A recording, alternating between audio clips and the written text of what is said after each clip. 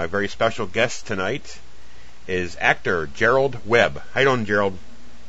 Good. How are you? Thanks for having me on. Thanks a lot. Thank you for coming on. I appreciate it. Like I said, you got some interesting sci-fi stuff that the listeners been sending me some emails about, and I feel as though this is my perfect opportunity to have you come on because there's some cool sci-fi movies that's been coming out in the last couple of years that's been very interesting. But what I like to do is I like to start way back in 2006. Yes, it's only been 5 years, but I say way back anyways. But there's one movie that you were, if I'm mistaken, you were like a SWAT officer number 2. The movie's called Nailed in 2006. I haven't seen this myself, but I will look for it. What was the experience? Now, was this your first horror movie? It was my first horror movie. When I moved to L.A., it actually was one of the first bookings that I had as an actor. So it'll always have kind of a special place in my heart because I was fairly new to town and trying to figure it all out, and went and read for this and was able to book a really small role and was very happy. Right. Now, it was also my first red carpet, and when it came out, when they did the screening, it was my first red carpet event, which was kind of cool too. All right, now I'm going to ask you one quick question. Now, being that it is your first horror movie, it's hard to explain this. How was it for you to see, like obviously it's fake, but the gore scenes in a movie like that? I mean, was it weird for you at first to see that, or was it, you know what I mean? No, because, it was kind of more, at times, certain little things would be a little novel, like, oh, okay, that's how they do that, Okay, yeah. You don't really understand. I mean, the gore didn't really specifically bother me. Later on I had some movies where the gore was even worse and different little things that have happened, and, it's always just kind of novel. But I do know that sometimes people do get taken aback by it. We had I worked on a movie called Reptosaurus, and, there was a guy there was so much fake blood that one of our crew members literally got sick to his stomach and had to leave the set area because he just couldn't handle it. Well, that's funny you said that because that's the next one I'm going to talk to you about. That's funny, ironically enough. Like I said, Reptosaurus, that was in 2008. And believe it or not, it stars a guy that I grew up watching on TV. He played Buck Rogers in Gil Gerard. Yes, we both grew up watching Gil Gerard, so... I've been really fortunate. When I look back, I've worked with a very eclectic group of people who, when I was younger, I never thought I would ever work with, and the list is kind of crazy when I think about it. But yeah, Reptosaurus, Christopher Olin Ray directed that, son of the legendary director Fred Olin Ray. It was Chris's first full-length feature film. And it ended up being a great experience for me, and Chris and I have a great relationship coming out of that, and I've actually been in all 4 of the films that he's directed since. So, excellent. I do want to see that one also. Did you ever watch that thing on TV? I guess is it the Animal Planet where they have the like the crocodile versus the great white? Have you ever seen that on TV? What's that called? I do remember that, and I didn't specifically watch it, though, but yeah, I do remember that. Yeah, they kind of put different animals up against each other, like who would win, the bear or the lion. Right. Yeah. Yeah. That kind of reminds me of that movie. I mean, it kind of reminds me, I just put a title, but... but yeah, Reptosaurus was just me running around and a bunch of people running around from a flying Godzilla, effectively, so... Now, that is available to buy, right? I mean, I know you can get it at Blockbuster. Reptosaurus, I'm not sure. I know that it was released in Japan, so you could probably find, like, an import copy. I think it was called Sky Fighters in Japan. Okay. Believe it or not. But I don't know if it is available in the U.S., but definitely look for Sky Fighters in Japan. I will do that. Yeah, like and I said... now everything's available I'm sorry. So you can get it here. Yeah, it's just it's funny because the Mega Shark and all them are there. I mean, the titles seem funny, like weird, but if you sit and watch them, they're very entertaining. Very entertaining.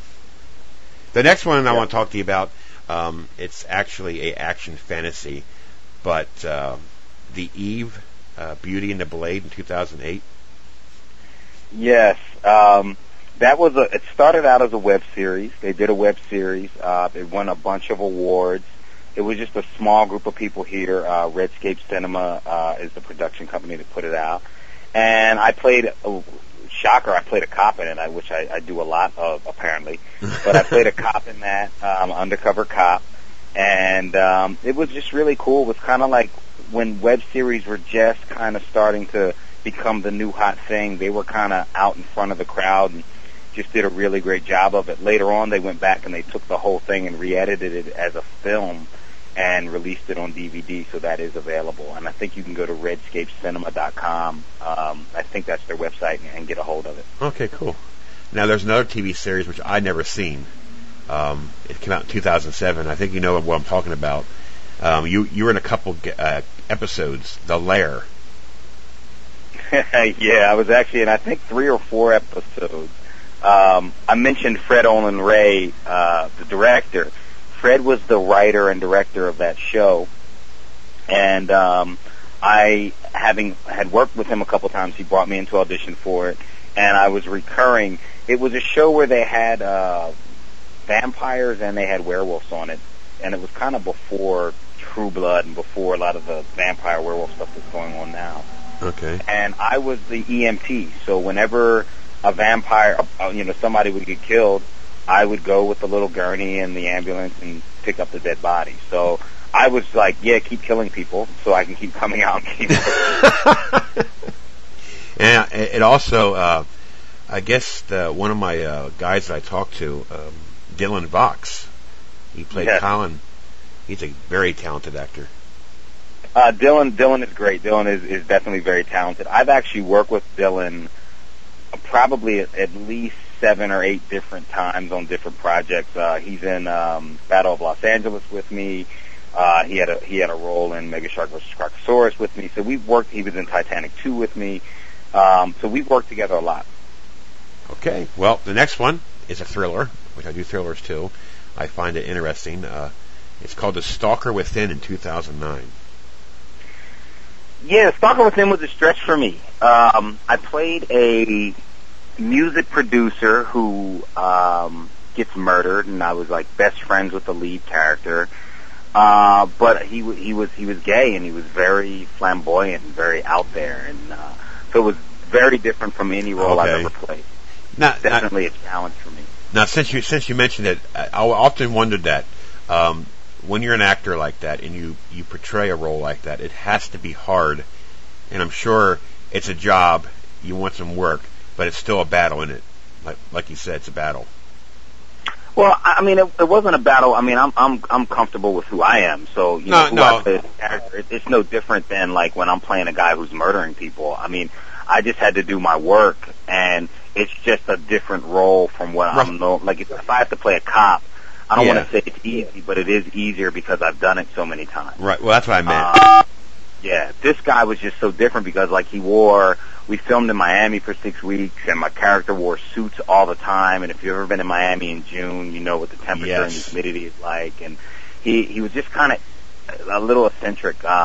He wore suits, was very sharply dressed, but I always wore sandals as the character. That was part of how it was written. And he was just different. He really cared about people, but he also was a real SOB and would give people a hard time. So there are just a lot of different layers that I had to kind of build to put together to feel comfortable in the skin of that character. Okay. Well, this next one that I talked to you about earlier this morning that I really enjoyed. The next movie I want to talk to you about, Gerald, is the movie Silent Venom in 2009.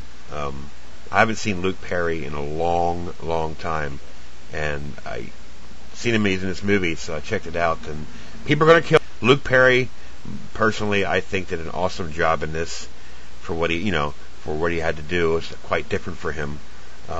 What was the experience like for you to work with Luke Perry in this movie?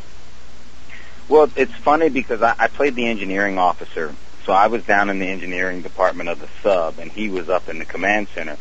So we never actually, even though our scenes are all together, we never actually worked together. Okay. I mean, I saw him around set. I saw him at the rap party. We talked. He's a great guy. But I never literally was in the same room with him on camera talking to him. I was talking on the phone and he was supposed to be on the other end, but he actually wasn't on the other end. And then when he was talking on the phone to me, I wasn't on the other end. Oh, okay, I get it. So part of the movie making magic is they put us together, but we really didn't work directly together. But it was great to work with Luke Perry. I grew up with when 90210 was at its peak, and yep. And so to work with Dylan McKay was crazy, and then Krista Allen was in the movie, and then Tom Berenger, who has been forever, and it just worked in all kinds of stuff I would have loved to have worked in. Had a small role in that movie, so it was just a great experience.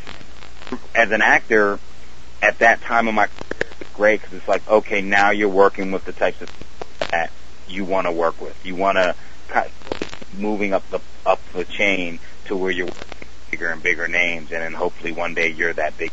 Yep. And Heron Jackson, I thought, was very good in this movie too.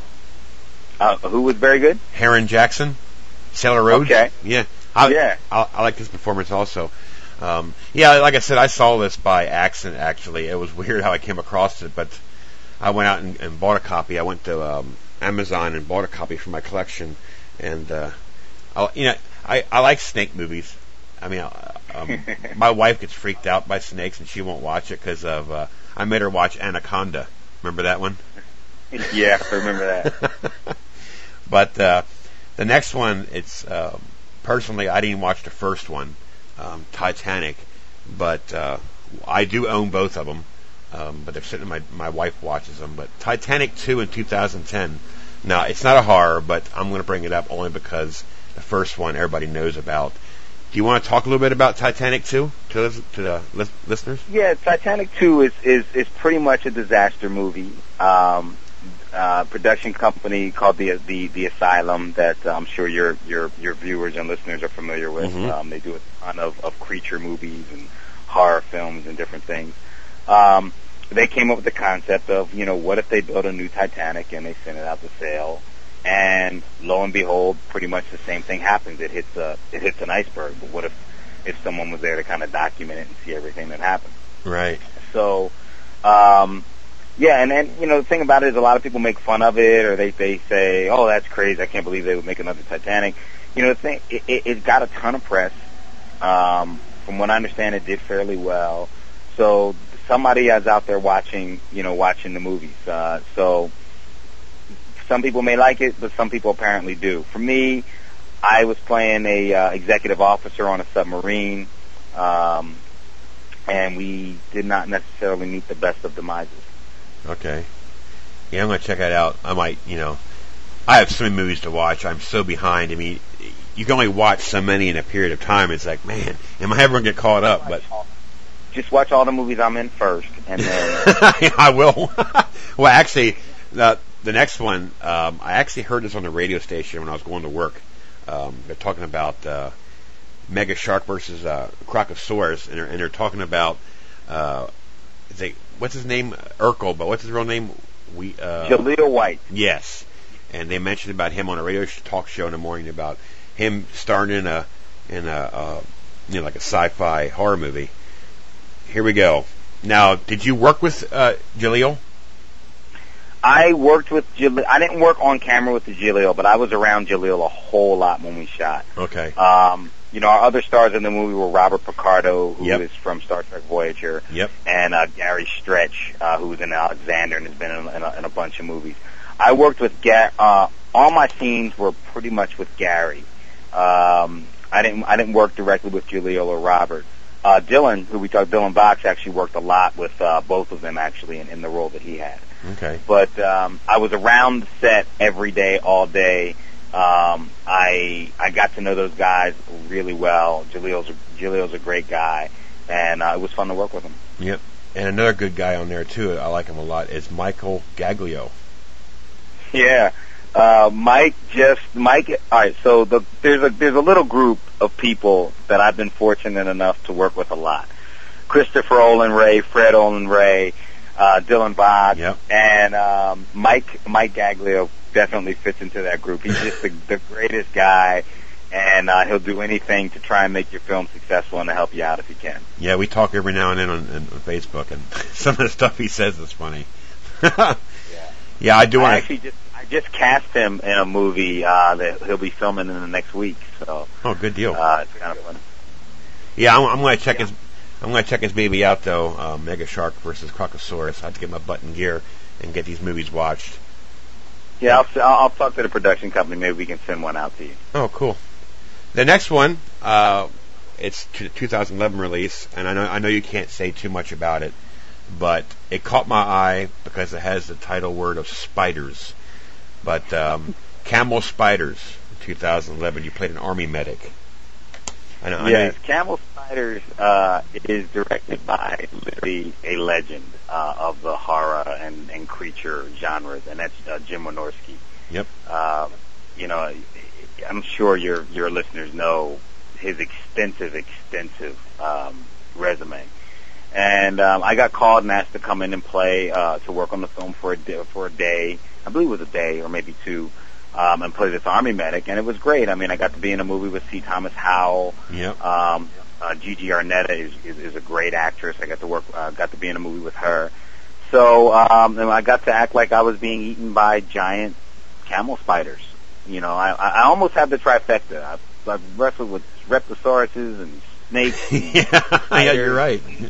You know, I'm trying to, make sure everything. I hit every creature. I got to do piranhas sooner or later, but I'm trying to hit every creature out there. Well, I can tell you one thing. Brian Krause is one hell of an actor too. Definitely. Have you seen his movie that he did? That serial killer came out last year. Oh crap! He played. I'm not familiar with it. Oh, yeah. Well, whatever. I can't think of it either. Is that the Cyrus movie? That's it. I did see Cyrus. Yeah. That's a good one. He played it very well. I was very impressed with him in that movie. Yeah, Jessica Cameron, I'm familiar with her. She was in that movie, Death of the Dead. Well, one thing that happens is, if you work hard as an actor and you do a good job, people like your work and respect you as a person, they're going to try and bring you back. Right. There's plenty of movies where I bring actors in or people bring me back and I audition for it. Sometimes I get the part, sometimes I don't. But they always bring me back because they respect my work. And sometimes I'm right for the part, sometimes I'm not. Right. So it's great that if you can, if you can really work hard and treat people right, that it will continue to get you opportunities. And that's why you have a situation where I work with the Rays so much, or I work with Mike Gaglio so much, or I've worked with Dylan Vox so many times. Right. Because people like to reuse people that they know and they respect their work. And Shane Van Dyke, I think you worked with him twice, didn't you? Yeah, I've worked with Shane a couple of times. He was in Super Sharks, and he directed Titanic 2. And we may have worked together once before. I'm thinking there was a third time in there somewhere. But I'm sure it won't be the last time I work with Shane either. Well, we were talking about Luke Perry. Now, there's another actor in the Super Shark that does a lot of the same thing, and that's John Schneider. Yeah. Now, there's one movie that he was in, okay, I got 5 minutes through it, and I turned it off. That was Lake Placid 2. I don't know why. I just couldn't. It's not because of him, mind you. I just couldn't. The first one was great. I apologize, not 2. Forget it. I meant part 3. I couldn't watch. I'll backpedal on that one. But John Schneider is another one that plays a lot of the low-budget horror movies too, like shark movies and stuff. And I think he does it very well. Oh, great. Well, it's funny for me. I just kind of geeked out like a little kid because I'm kind of like, I want John Schneider to come to set and bring the General Lee. Yeah. I'm like, can he come to work in the General Lee? I want to drive the General Lee. And that's what's kind of crazy is that, Jimmy Walker, JJ Jimmy Walker was in this movie as well. Yeah. So, I wanted him to come and paint me a picture because he always played it like he was an artist in good times. Dynamite. And have John Schneider come into General Lee, and then everything would be great. He plays Dynamite Stevens. Isn't that ironic? Yeah. Oh, man. Yeah. Now, what is Super Shark about exactly? I mean, what can you say about it, I should say? Well, Super Shark. Well, first off, the trailer is out there, so make sure that you can either post it or have your people go to Google and search it out. It is a literally crazy take on a shark movie. It's about this giant shark that is so big and so powerful that it can actually walk on the land on its fins. Oh, God. And it can jump through the air and fly great distances. I gotta see this. Yeah, please go see the trailer, because if you like creatures movies, it's a creature movie, but this one, it's just, there are downright comedic elements to it. It's just kind of, it doesn't take itself too seriously. They have a tank in it that, instead of having the little treads, it actually has feet and legs and walks on 4 legs. It's just crazy. I gotta check that out. I will. Yeah, I'll post the trailer on my blog site. I have a trailer blog site. I'll put that on there, see how it goes. The next one, it's not a horror, but Almighty Thor. And it has my interest in this. What can you say about that? Well, Almighty Thor is, Marvel is coming out with their Thor movie. And since Thor is initially a Norse god, Marvel doesn't necessarily own the character of Thor.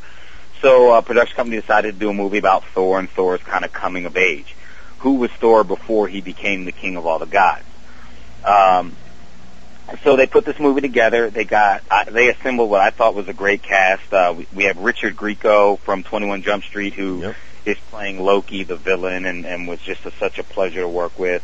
We have Kevin Nash, the wrestler, who plays Odin, who is Thor's father, and Kevin, it was just absolutely amazing to work with, and it was just such a pleasure to work with him. And we have Patricia Velasquez. She plays Yarn Saxa, who helps Thor kind of develop from being a impudent teenager to being the king of all of the gods. And the guy playing Thor, is a young and up-and-coming actor named Cody Deal. And I did play a small role in the film. I really wasn't supposed to. I was actually hired to coach Cody, the lead actor, to be his on-set coach, and just make sure he was prepared for the role, and to kind of make sure that Christopher Olin Ray, the director, got the performance out of Cody that he wanted. And then, since I've been in all of Chris's movies, Chris said, well, we have this little role. I know you have another job and you're focused on that, but I want you to do this. So it was great. He's done 4 films. I've been in all 4, and truthfully, we have the kind of relationship. If he asked me to be like an assistant and production assistant on a film, I'd do it for him, because I would know that he wouldn't ask me unless he really needed the help. Right. Yeah, I want to check it out as well. Yeah, that'll be coming out, I believe, in April. It's going to be on a major science fiction related network. I can't necessarily specifically say any more than that, but that'll be coming out on April. I think the air date is going to be the 20th, 21st, somewhere right around there in April, so that you don't have too long to wait on that one. Sweet. The next one we talked about off the air, but we're going to talk about it now. Battle of Los Angeles in 2011. What exactly is this about? Well, it's first off, one of the funnest roles I've ever played. It is about aliens coming to Los Angeles and literally declaring war on mankind and effectively destroying Los Angeles. And a group of soldiers that are fighting to stop them and, save the day, or what's left of Los Angeles and possibly all of mankind. Battle of Los Angeles is great. It has Nia Peoples in it. Yep. And Nia is as beautiful today as she was probably when she was 21 years old. And it also has Kel Mitchell from the Keenan and Kel show in it. Kel plays the lead. He plays Tyler. Yep. And Kel was, they were both just a pleasure to work with. Also has Dylan Vox in it, who, again, another place where we worked. And it has a guy named Darren Cooper in it. Darren was in The Social Network. Darren was in Mega Shark versus Krakosaurus. Darren is an amazing actor, so definitely keep your eye out for his work, because you probably like his stuff as well. I sure will. And Tim Abel. I forgot. Yeah. Tim Abel was in it. Yeah, I've worked with Tim a bunch of times. I'm so sorry, Tim. I've worked with him several times, and that's what's kind of crazy, that I've worked with this guy so many times, and he was just such a pleasure. He was in Super Shark as well, that we just talked about. Sweet. But yeah, Tim is just an extremely talented actor. He has a background in special forces, and he has a show on ESPN where he takes, which I really love this. He takes soldiers that are coming back from a tour of duty, and he actually takes them and they go out and they go fishing, and he kind of helps them integrate back into normal life through taking them out and doing kind of wilderness and fishing and different things. And I think it's on ESPN or ESPN2. But I really respect that. I have several friends that are Iraq war veterans, and I've seen some of the things that they've had to go through coming back, just dealing with it on a mental level and different things like that. So I really, really respect that he's out there doing that. Now, one question I'm going to ask you. I noticed that. How did you manage to get on an episode of Law and Order Los Angeles that quick? Well, actually, I am officially recurring on that show. My other credits have not come up yet, but okay. I am recurring now on Law and Order Los Angeles. I was very lucky. A casting director who I had worked for before, her name is Megan Brandman. Megan had cast me on The Cleaner with Benjamin Bratt, where I played an undercover police officer. Yep. And she called me. She was casting Law and Order Los Angeles. She called my agent, asked me to come in. I went in and read for the role. Was fortunate enough to book it, worked and did the first episode, which is called Silmar. You can go to Hulu and see that on Silmar now. And then a few weeks later, maybe 3 or 4 weeks later, I got a call and they wanted me to come back and do another episode. That's cool. So the second episode that I did is called Carthage Circle, and that'll be coming on in February. They were on Wednesdays, but now they're on Tuesdays. Okay. At 10 p.m. They start again in February. So please, please, please support Law and Order Los Angeles. And once they come back in February, my episode will be the second episode shown when they come back. Now, how's it doing so far? Did you hear? Well, they were renewed for this next part of the season, so it's doing well. I mean, any show, we definitely want more viewers, and February is really important because it's what's called Sweeps Weeks. It's when they really watch all the ratings and all the advertising and all that gets set for pretty much the next 6 months or it might even be for the next year. They get set based on the ratings that happen in February. So definitely tune into Law and Order Los Angeles on Tuesdays at 10 p.m. And I think it's 9 Central, and support the show. But yeah, that's kind of how the show's doing well. But of course, nowadays shows don't get time to really develop. If your show comes out and the ratings aren't great, a lot of times they will cancel you or put you on hold, or it happens really, really quickly. Some shows get really lucky, like a show like Chuck. They had ratings that were kind of on the bubble. They got canceled. Their fan base was so rabid and wrote so many letters and did so many like grassroots-oriented kind of movements to try and get NBC to put the show back on, that they actually put the show back on the air, and now it's been on the air 2 more seasons and is doing well. I watched one episode of that, and I liked it so much, but I have so much work to do in this podcast, with the interviews and reviews and stuff, and emails. I don't get a chance, but lucky enough, we have that DVR. So there you go. We record it because we usually go to bed early also. But my wife does watch it all the time. She's a Law and Order fan. Hell, you and I, it's like us. We grew up on Law and Order. I mean, I can remember back when it first came on in the 90s. I remember all the different cast members. The guys that are on it now weren't on it then. It's changed. Jerry Orbach was my favorite. So it's a little crazy to be part of this. I'm now a little piece, a very small piece, but a little piece of this history. Huge, franchise. Yep. And I feel really grateful that I was able to do it, and I hope that they'll call me for a bunch more episodes. I hope so. Oh, you know what? I just realized something. You're also on another TV show that my wife watches back in 2006. What the hell? I mentioned it. L.A. Forensics. Yeah, apparently I only can be on TV shows that have L.A. in the title. But yeah, they when you first come to Los Angeles and you're pursuing your acting career, it's very hard to break through. When you want to get on a Law and Order, when you first get here, you're probably not even going to be able to get into audition. Right. So you audition for other things, and small. I don't want to say smaller because you audition for things that are a little bit different.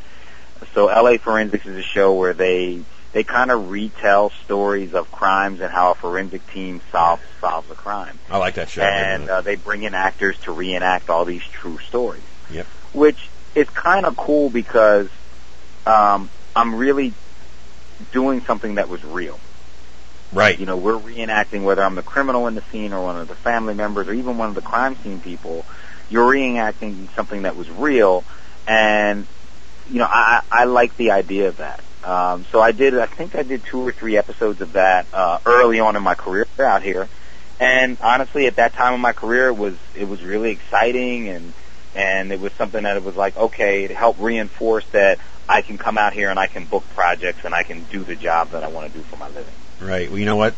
My listeners are going to kill me, but it's my podcast. I'll do what I want. But there's another show that you were on that my wife watched. I just noticed that people are going to kill me for this. I didn't know I was pregnant. Yeah, well, when I was 16, I was pregnant and I didn't realize it. No. I honestly, when I first heard about this show, I was like, how can they make that into a TV show? Right. And really what they do is apparently there are a lot of women out there that don't realize they're pregnant, and something happens and they end up being rushed to the hospital thinking that they're dying or something's happening, and then they're told, no, you're just going into labor or you're pregnant, and they didn't know that they were pregnant. I've never been pregnant, so I don't know how they would know or wouldn't know. But, you know, it's the same type of thing where you reenact what these people's experience was. And, you know, from doing that, I did one episode of that. I actually have a couple people that I met while doing that episode that have become good friends of mine. So I'm kind of like, hey, it was fun. And at the time, it was a paying gig. I needed to make the money and I needed the credit. So I don't even know if the show's still on. I think it is, but I have it. I think it's still buried in the bottom of my DVR somewhere. I have my episode somewhere. Yeah. But no, I don't care. I mean, it's fun just to talk about some of these TV shows because it's funny because I just happen to recognize them because my wife watches them. But is there anything else? Well, but here's the thing. I want to give you credit for talking about the shows that your wife watches, and for your audience, since I know they like gore and stuff. Yeah. You know, watching a baby being born is kind of gory. Yeah, it is, really. Yeah. So. I did. My son and my daughter. Yeah, right. But is there anything else that you have going on that the listeners might be interested in?